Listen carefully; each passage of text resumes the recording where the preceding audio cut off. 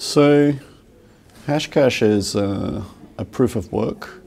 So the idea is that your computer would do some calculation and find a solution to a problem, and then that would sort of create a postage stamp, a small string of numbers, and you could show that to somebody else. You could email it to them, you could show it to them, and they can verify it very cheaply. So the interesting thing about the proof of work is that it's potentially expensive to create. It takes a lot of compute time, and yet very cheap to verify, and that everybody can verify it. And unlike digital signatures, there are no private keys. So there's no person with special sort of advantage or capability to create a signature. Anybody can create a proof of work. Yeah, in the beginning I was working on operating a remailer. So it's a way to have privacy on the internet. And the servers were operated by volunteers, and I was one of these volunteers. And what would happen normally is people would spam through the remailers, and it was a nuisance, right? And so normally what people do with spam is they try to sort of deter it or reduce it by blocking the people that send spam. So they'll block the email address, they'll block the IP address of the server. But because this is an anonymous remailer, you don't know who the sender is. It's private by default. So it forced me to think about spam in a different way. And so I was thinking the real problem, if you back up, is that there is no cost to sending an email. Very, very low cost. And so I thought it would be good if you could pay with an electronic cash, or with pay money, a small amount, a few cents to send an email. Then it would sort of solve the problem, because it become expensive to send relatively, or not free to send, and possibly the verifier could receive some money to compensate for reading the mails or operating the servers. But making electronic cash system is difficult. But I still thought, well, maybe I can create a cost that's not respendable. And in the sort of mathematics of hash collisions, there's a known phenomena called the birthday problem. And that is just referring to a party, a group of humans with birthdays on a given day in the year. And the question is, how many people have to be at the party before there's a 50-50 chance that two people have the same birthday?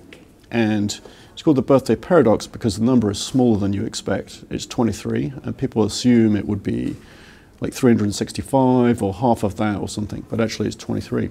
And so with hash collisions, there's something similar, which is if you keep hashing messages and the possible hash results is trillions and trillions, then it can be virtually impossible to find a birthday collision in a hash function, i.e. two messages which, when hashed, give the same digest.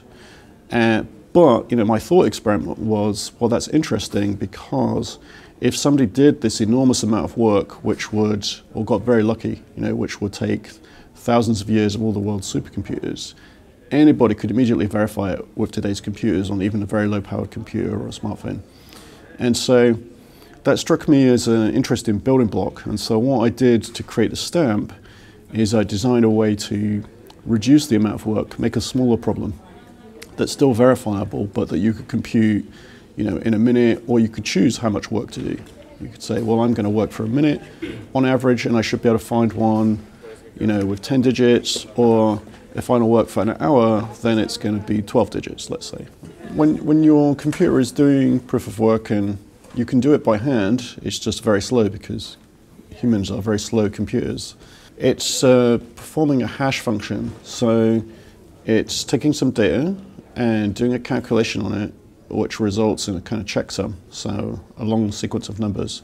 And the digits are basically deterministically random. In other words, if you hash the same data, you will arrive at the same checksum. But if you change one letter, one character of the message, the checksum will change all over the place. All the numbers will change randomly.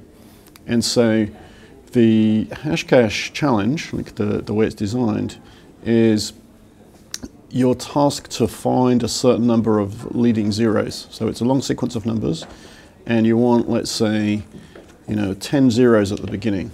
And in order to do that, if it's in decimal, that is 10 billion tries until you find that, right? And your only way to arrive at a checksum with 10 zeros is to try on average 10 billion times. So you just keep trying. And you can try, lots of people can try at the same time, and the first one to find it can announce it.